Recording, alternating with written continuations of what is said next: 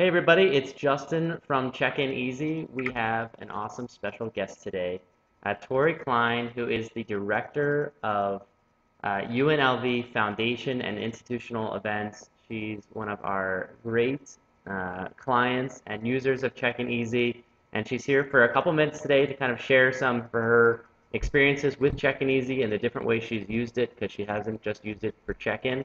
And then also, she's been doing events for a long time, and she's got some really great tips to share with you. So, Tori, thanks so much for being here with us. I'm delighted to be here, Justin. You know, I'm a big fan. So, thank you so much for including me and inviting me today. Well, I just wanted to. The reason I've been doing events so long is because I'm old. I'm 50, and I've been doing this, if you can believe it, for 30 years or more, and in a variety of different capacities. So, but I'm new to the university and the academic setting, but at the end of the day, events are events. There are always guests that are more demanding than others. There are always people that have to be recognized. The paper list thing is cumbersome and difficult, and it makes an evening's event, when you have so many moving parts, incredibly difficult and challenging. And I've been looking for years for a tool that would really give us the ability, would release me from carrying around a notebook all night so that I could do the job I needed to do, which is to solve problems. I mean, we had over 75 volunteers work with us this particular evening, and I'll give you a little image of what the event was. It was October 9th. The foundation is the fundraising arm of the university. So all the money that flows into the university comes to the foundation first before it goes out to scholarships, to students, to the colleges. We're only about 50, just over 50 years old, so a lot of our donors that started with us in the beginning are actually still alive. But we do have an older donor base, as is often the case in most universities. This event, traditionally, we have about 500 guests attend. Last year it increased, we had over 600. This year we secured former President Bill Clinton as our keynote, and we knew we would have a large guest list. And it ended up being over 1,000. Wow. So, and as a result of that, because his fee is so big, we also had to sell, it cost a lot more to put on the event. And before we could actually get to the point where we could commit and send out invitations, we actually sold. This event is fairly inexpensive in terms of what it costs our attendees, but we haven't been charging for it for very many years. So the concept of selling tables at high prices is really a new thing for us. But before we started, and before we actually mailed the invitation, we'd sold all of our $20,000 tables. We had 4 price points of our tables: 20,000, 7,500, 5,000, and 3,000. And our tickets were $200 a piece. And we really only had a few left of the 3,000 and the 5,000 tables by the time the invitations dropped, which is remarkable. Bottom line is, every single table level had separate benefits because we had to make those $20,000 guest table purchasers feel special and down the line. So, as if it isn't complicated enough to take care of over 1,000 guests at a dinner, we had 2 simultaneous receptions at the same time. There were all the guests at the $20,000 tables were invited to attend what we called our chef's reception, which was for VIPs. We had all the guests, or 2 guests from each table at the 7,500 point, and then all the guests from 5,000, 3,000, and the ticket holders went to the main reception that was held in the area just below the ballroom where we were holding dinner. So that was complicated in and of itself. So it meant when we checked in guests, we had to know, as we checked them in, which reception they were going to, and therefore as well as what table they were going to. That was really important from the get-go. And it's complicated. If you're doing paper notebooks, you realize you're looking, it's just a lot of information to share. So Check-in Easy actually solved a lot of problems for us, because we realized in order to make Check-in Easy smart, we had to think through those key, how to define the key components to make it work. So when guests came up to us, we had their name, their last name, the number of guests that might be with them. And then we also had a code that was for the special reception. And then we had another code. We had another bit of a moving part. Once we got guests seated at the dinner, about 20 20 minutes after their entree was served, we moved 4 guests from the top tier tables into a private photo session with President Clinton. All those guests had to be pre-vetted by the Secret Service, so we had each one of those tables had a development officer assigned to that table to go and get those guests and move them out of the room into a separate room to do the photo, queue them up, photo line, get their photo taken, and then we had to meet them and then bring them back into the room so that we could finish up the program and have Clinton speak. And we had to do all of that from 5:15 and end it no later than 9:15. And we did it. But it was check-in easy without a doubt that made the difference. I just want you to seriously know that. So when guests arrived, we had 9 check-in stations. They were manned by hotel school students that were supported by my foundation staff volunteers. And so when a guest checked in, it was really simple. They entered their name and we found them and then we checked them in. But there was a code next to the name that had either had a special code that said X if they were a VIP. It had their table number, and then it had BC if they were going into Clinton. So if, for example, and we also knew if their table number, if they were odds, they were seated on the left side of the room. If there was an even number, they were seated on the right side of the room, which also helped us logistically when we were getting people to their seats. So they checked in, the support staff would write down their table number, so it means we didn't have to have all of that done in advance. We wrote that down, and we also confirmed their dietary restrictions because our first course was preset. And all of that information, guests never let you know the way they ought to about their dietary restrictions. And the nice thing is we were working with the Bellagio, who is and we also simplified our first course. So the first course was fish and seafood, but if they were vegan or gluten-free or anything, there was only one substitution for that. So it was an easy, quick thing. But we knew for this event to work, what mattered was getting everybody checked in successfully, and then the second point was getting everyone in their seat on time. We got everyone with 9 check-in stations for 1,030 guests. We never had a line. Awesome. Never. Awesome. And one of the things we did that I'll probably do differently next year is I didn't want to have that long queue, those, how people set up with the long tables with A through blah, blah, blah. Obviously everyone could check in, anyone. Right. And instead of having guests, because we needed a workstation because people needed to write their table number down, I didn't want them seated at those low, long, sick tables. I wanted them up and at eye contact with the guest. So we put our check-in folks at cocktail tables.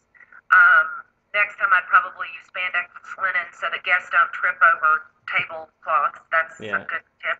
But I'd also probably still keep them in a linear fashion. We sort of had them as a V, and then it was in the middle of a large hallway so that the guests could then flow through back behind and enter the ballroom. Or if they were going to the chef's reception, the student would raise their hand and the development officer would come and get those guests and escort them down to our special reception, where we used check-in easy again to, if anything, just for a preventative measure to prevent crashers, because it showed guests that we knew what we were doing and we knew who we expected to be in that room. Right. And because guests that were being taken down to that reception were being escorted, people who always have a sense of their importance, and because we don't call this a VIP reception, we call it a chef's reception, they were less likely to crash that event. Right.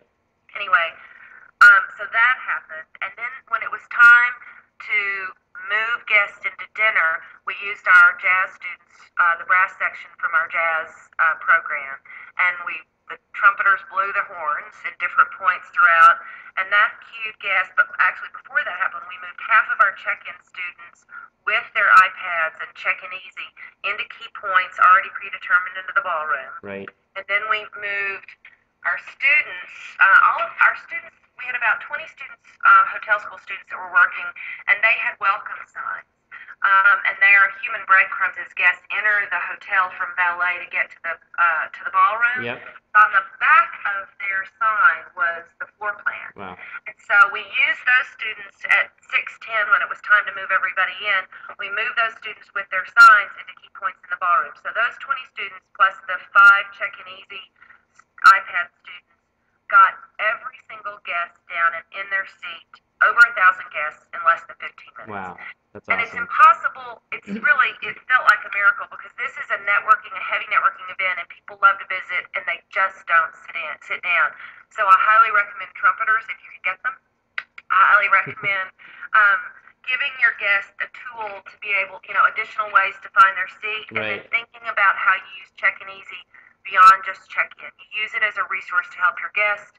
They're incredibly appreciative and helpful. And it also helps you in the ballroom when you've got people that don't know, that are that are taking care of their own seating and deciding that they want to sit at a table of their own design. Yeah. It's a quick way for some people who are empowered to be leaders in the room to go in and solve those problems on the fly Right. instead of making the hotel solve those issues. Right. I never thought about that, and I didn't really think about using that until the evening, and it really was a wonderful solution, That's and it was fantastic. helpful for the hotel. Did you, at the end of the event, like reconcile the list? Like last year's, did you guys do it by hand, and now you're able to kind of just log in, download the list, and it says, Stacy Smith checked in at 4 or 5 p.m. Did that save you guys a lot of time? Did you kind of utilize that function? Well, we were really normally by the time we finish the event, we're so exhausted. We're focused on the financials. Yeah. That's what matters most. Right. But by the time we get to the reconciliation, honestly, we at some point, sometimes months later, it gets they check it all off back in Razor's Edge. That's Right. the tool we use. Yep. This year, it was amazing. We printed a list once we got our dinner committee together. We printed a list of the folks that had not checked in because we wanted to find out if anyone else had seen them. There were some people that we knew off the bat that Right. had bypassed us, that we knew that were there, but we wanted additional eyes. Right. So we were able to figure out that there were about 50% of that list actually did attend, and either their friends, they found their people and they moved them in or whatnot. But there were about another 50% that actually had paid and didn't come, and that was helpful for us to know. It'll be helpful for us in future years, a few more years, as we aggregate that information to see if we can have a bigger wait list, for example. Right. Because we start sending people away, and if we have a wait list and we have those guests come, odds are we'll be able to accommodate them. That's Right. very important.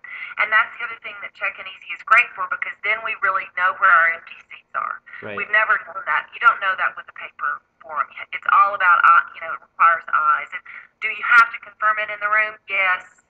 But checking it, you can take that with you instead of gathering up all the notebooks and figuring that out. Yeah. You just take one iPad in with you to go and confirm the empty seats in the room.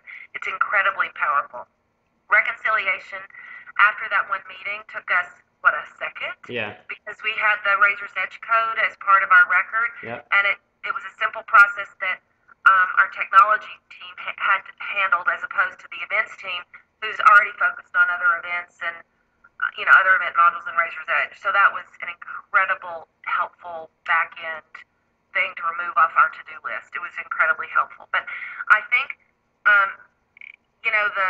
the whole gist of it was just the fact that it made the event so much easier. We had, we worked in conjunction. The Bellagio was really helpful. We had 5 iPads that the foundation owns up front. Yep. But we knew that wouldn't be enough. And instead of buying them, because we'd engaged the Bellagio up front about our plan and working with you, they had 9 iPads Oh, wow. that they allowed us to use. And they didn't Great. charge us for it because Great. they wanted to understand the process and they wanted to see what Check-in Easy was about, because hopefully they'll be able to share you with their clients in the future, Yeah. which was terrific. And so we had 14 iPads at our ready to be able to use for the event, and it was amazing. So Yeah. on your, just because this is a question we get a lot. So you had 1,000 people, and I guess this was your first year. You might tweak it a little bit next year, but you had 1,000 people kind of at your front gate to just enter. You had 9 iPads, Yes. and there was really no line. I mean, did that move really smooth? Yeah, it was terrific. There was Okay. no line, and the guests were thrilled. One, they loved the fact that they felt like they were at eye level with the students. Yeah. And they could engage with the students, and it was quick and easy. And 2, they loved the fact that it's just going to events. That's always such a cumbersome thing. I hate it when our incredible VIP donors, people who Yeah. are, Steve Wynn and Lane Wynn and guests who built Las Vegas, Bill Right. Boyd, when those, the Fertitas, when they walk up to a student and say, and have to queue up into line. It's so terrible when they have to get in line in, A through E and whatnot and say, Right. I'm Bill Boyd or I'm Steve Wynn. But I'm telling you, a lot of times the students don't know, and our Right. staff sometimes doesn't know. Right. And this way, we also utilize the development officers as our guests were arriving. They would assist with the process. They would keep an eye on for the open tables and then take people right up to them to check in. Oh, I'd like you to meet Elaine Wynn. Oh, Right. Mrs. Wynn, we'd like to check you in. It was that simple. So that way the student had the last name. They felt like it was. All I know is our donors loved it, and Great. you ought to be getting a lot of calls for it because I know we've been getting calls about it. So it changed the way they think about that process, and at the same time, when they saw the students in the room with the iPads, Yeah. that let them know that they had additional support. So it was great. Great. It's the single biggest change we've had in our events that we've made to our events that worked exactly how it said it would, and then some. Normally when you make a big change when you do events, there's always some sort of hang-up, some sort of snafu. Things don't work the way they say they will. They're just, you did it. It was great. And we were so incredibly thrilled. And I think people were blown away about it. And they were also thrilled. We feel like here at UNLV, since we are, we're hospitality, innovation, really at the heart of it, that here at UNLV, we need to be at the heart of hospitality innovation as well. And so you gave us the ability to do that, and it was incredibly affordable. It was incredibly simple. Good. You couldn't have been more gracious and easy to deal with. I know we had a lot of questions in the front, but I'll tell you, our IT guys are absolutely the ones that say we can't do it, we can't do it, we can't do it. Yeah. And you blew them away, and they completely said we could do it. I say it's called check-in easy, not check-in hard. Exactly. So when you've got technology guys that say that we can Yeah. make these kind of changes for an event of this magnitude, then that's half the battle. That's great. So they were thrilled. Another thing that's hard for us is Razor's Edge is just difficult. And so normally at some point in the process, like a day after RSVPs come in, I take everything offline and I manage it from an Excel spreadsheet. Yep. This year, we were able to keep it in RE, and try to find some additional strengths. So it helped us sort of learn more about some of what it offers, which isn't much, but Right. up till about noon the day of the event, we downloaded because we knew exactly what we needed to upload into Check-in Easy, and we built so much intelligence into the codes that we used, and we trained everybody on how to use Razor's Edge. I actually taught a class for the hotel school students to know what they were in for.